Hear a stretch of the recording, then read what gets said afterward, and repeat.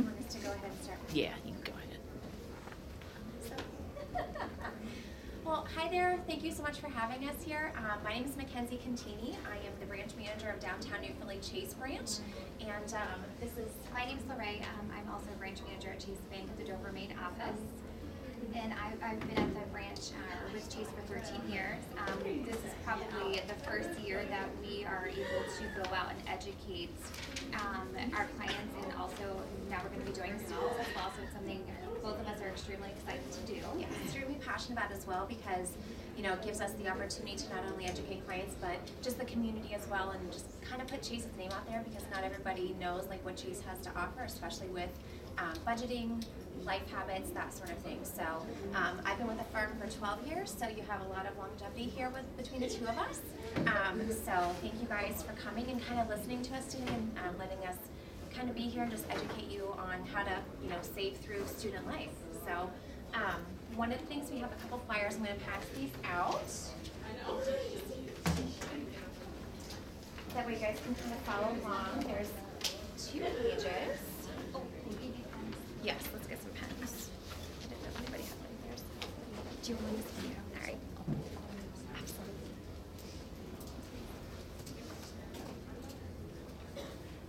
And first and foremost, one of the questions that we always open up with is, how many people do banking now? And like, what questions do you have about banking currently?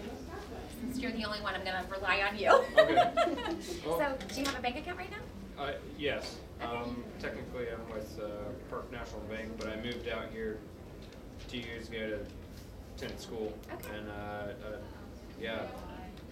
working part-time in school and balancing, living on my own and balancing everything. So this is perfect for you, because Yeah. we're here to educate you on how to budget that money that's coming in, especially when you have multiple things going on, and maybe some easy ways that you can start saving, putting some money back for the rainy day, or if you have something you're specifically saving for, if it's something for your apartment or something for school, or a new vehicle. We have some ways to help educate yourself and kind of prioritize your spending. So on that first page, it just lets you kind of calculate your spending, see what your priorities are that you have going on in your life right now, and setting up like a firm cap on like what you want to do, like entertainment-wise expenses, subscriptions, things like that, and just kind of taking a deep dive into how you're doing your monthly spending. That second page behind it is actually our monthly budget builder, which is also on our website.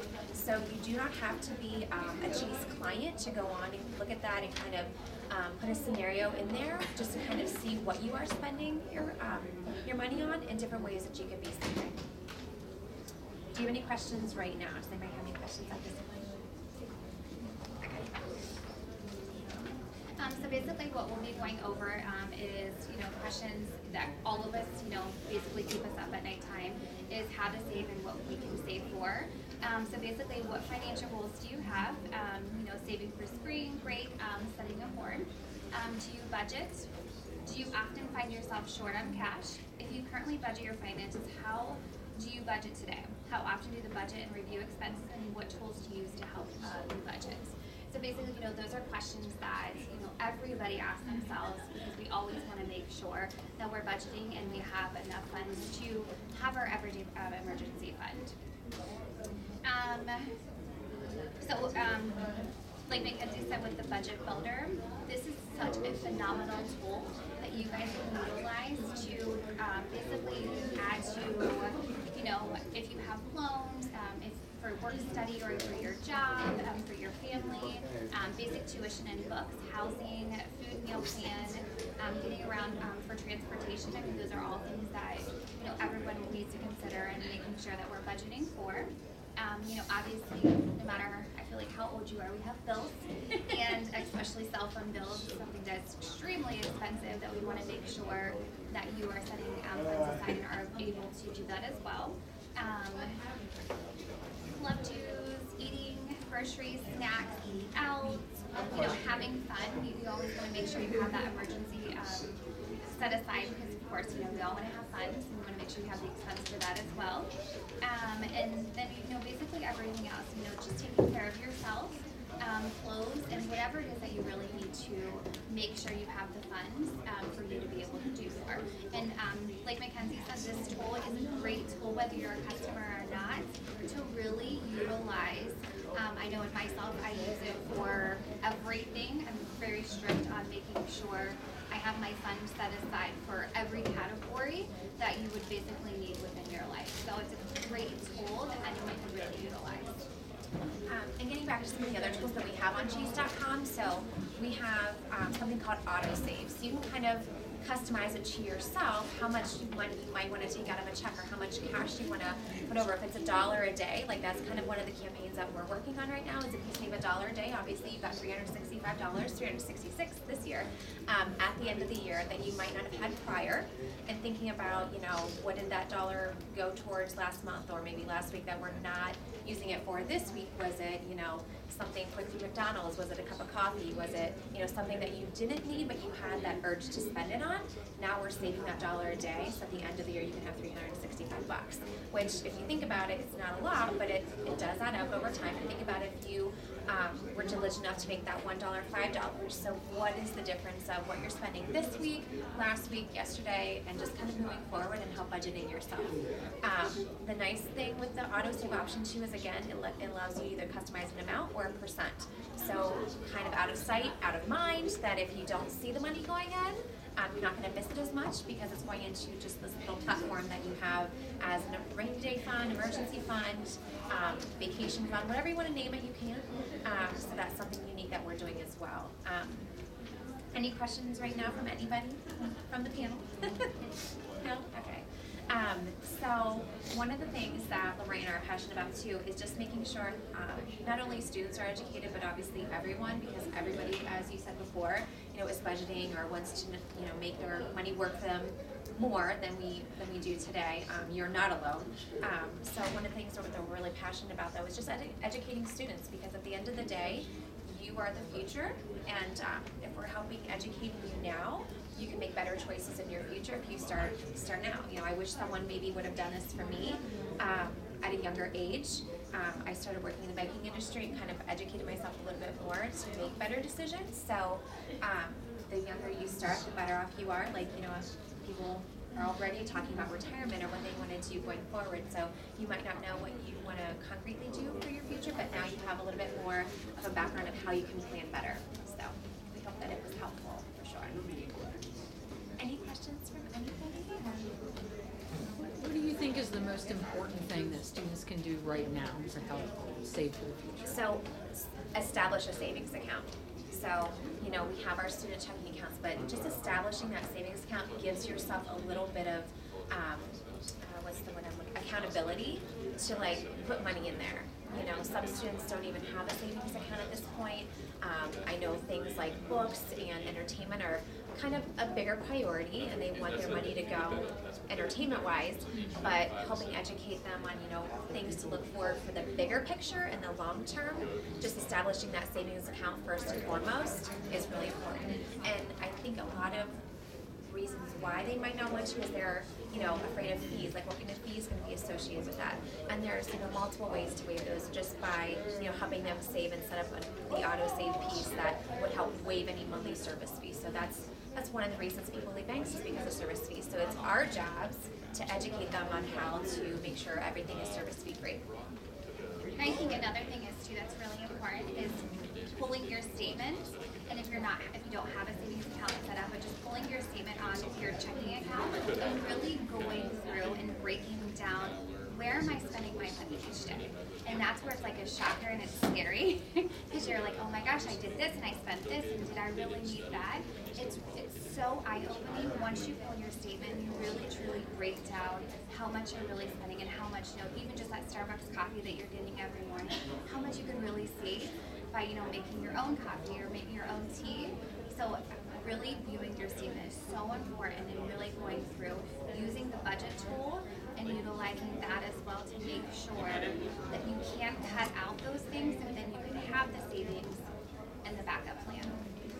So I I feel like, just utilizing your statement is a huge eye opener on how much you really can realize how much you really can save. It's scary. Very easy to use your debit card rather than the cash that you have in your pocket. And now that technology is, the way of the future, you just have to, pull up your cell phone and your debit card is there ready to go rather than getting the cash or actually swiping the card. You're just using your cell phone. So it's really easy just to kind of do those impulse buys with, your phone or your card. But it's very convenient as well. So anything else? That's a really great question. I've got another good one. How would you advise a student to prepare for the time that their student loans are going to be coming due? And what can you say to that? Absolutely. So, which is critical for everybody. Like, they just, you're not going away. They're going to be there, like, after you graduate, when you start your job and that sort of thing. So, one of the ways that we've educated clients or, families to do that is to start setting aside funds now. Like, we have a lot of clients who start with 529 plans and that sort of thing at the very beginning, when the child is young or that sort of thing. But if you haven't, it's never too late. It's never too late to start saving for those student loans. Look into different ways that you can consolidate them, kind of educate yourself on what programs are out there, what extra money can be given to you, grants, those sorts of things. But when those student loans are coming due, having a plan ahead of time to just help with that, significant amount that's going to be coming out later on. Again, with our auto save function, you can actually customize it to go towards that specific item. So it's really nice, and like for the educational purposes, it's never too early, it's never too late to start saving for those types of things. So, but just making sure that you're looking into different grants and different things that you can help consolidate those with, and just kind of the interest rates that are out there too. Thank you. Any other questions? No. I feel like your wheels are turning over there. So do you have questions or anything? Not yet. Okay. Something is. Something's turning? Yeah. That's good. We're here to help you think about stuff. Because even, that page that you're looking at, that is something that's very similar to what we have online. I mean, you can even utilize that to really go through, like I said, your statements and see, where you're spending and where you can really save. And just basically break down, how much you're spending on your cell phone, how much, tuition and books, and how much you're really spending to eat or, at home or to eat out. So it's really great to write all of that down and then see where, what the total is, and then that's when you can really break down to see how much you really can save or how much you're really spending. And it's nice to see visually, it just, you have that surprise of, oh my gosh, I just spent all this money, but where did it really go? So that's where it's so nice to really write it down and break it down just so you can actually see how much you can save and where your money is going. And I know a lot of students have questions about like establishing their credit. That's another thing that we've been really passionate on, especially around the past years. We've been, empowering students to build their credit and different tools that we have, like our Chase Credit Journey. It's complimentary, and you basically can always see what your credit score is doing, things that help your credit health, things that don't help your credit health, putting different scenarios in there so you can obviously see what your credit score is. And then being able to, establish credit with a student credit card, those sorts of things. We do now reward students just on paying their bill on time, not going over, not overspending on it with a small amount. Even in like enrolling in a paperless option or setting it up for auto pay, we are rewarding them for doing that. So we're giving them incentive to spend little and pay it off rather than keep those balances building. And that's kind of where students, not just students, but anybody can fall into a trap of, keeping that credit card, that balance building and building and building and just paying those small amounts rather than the whole balance up. So we help educate you on how to do that as well. And it builds your credit long run. So when you are done with school and in your job and looking for a more permanent place to live, so you go to your credit that way.